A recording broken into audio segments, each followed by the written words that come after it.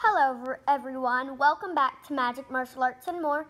I'm your host Graham. Today we're going to be building this right here. It's a chain reaction with popsicle sticks and dominoes. Let's get started.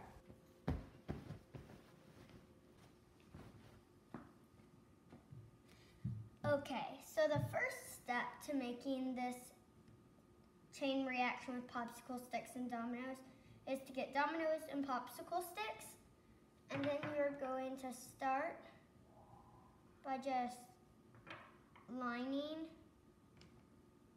dominoes up. There isn't like a pattern, you just need one side by side.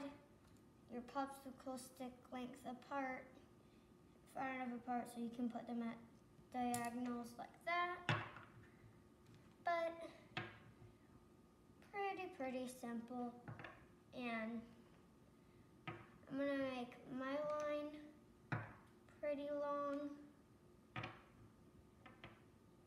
but if you run out of popsicle sticks in the middle of making it, it's easy to cut it down short. So I'm almost done. You don't want your dominoes to be too close together. The chain reaction might not work. So if you measure, you should have about 2 dominoes worth of popsicle stick extra on the end.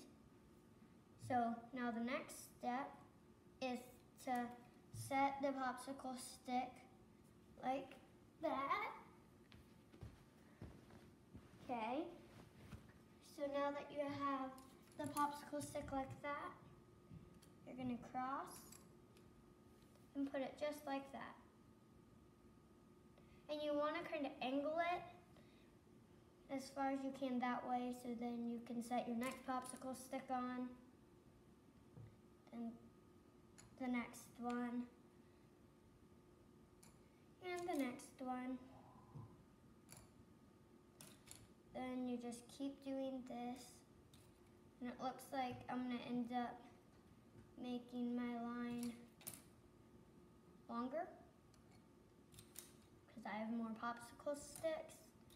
But this is a pretty simple chain reaction. You can have dominoes leading up to it, and to set it off you have to push down this domino right here, this one right here.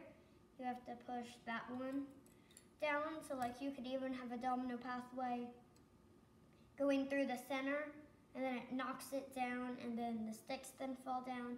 But if you were to do that, you would have to put a domino underneath each one of those, so it would be taller to do it. But this is the simplest way here if you just want to put it in a Rube Goldberg machine you're making or something like that.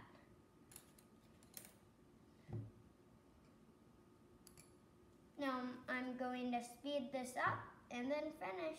Be right back.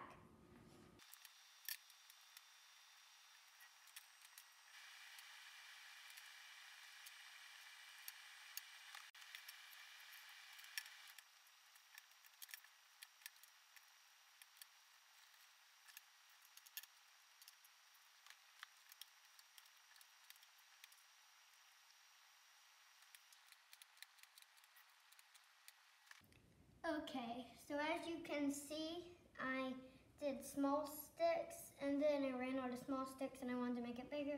So of course I got bigger sticks. I'm interested to see how the big sticks will work. I haven't tried those out yet. Then I just put a domino pattern leading up to that one that I said that would have to fall to knock it all down. And as you can see, I did a 2-direction split, and Simon was running out of room at the table. So that only meant that you made like a triangle on this one stick there. But overall, I think this turned out good. And, well, let's watch it fall down.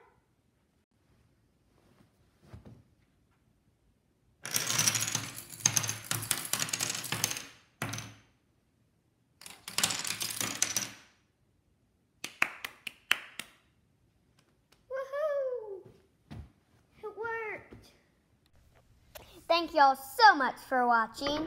Make sure to like, subscribe, and share, and attempt to build this on your own. Grams out. And don't forget to check out my other domino video on how to make a domino tower. Grams out again.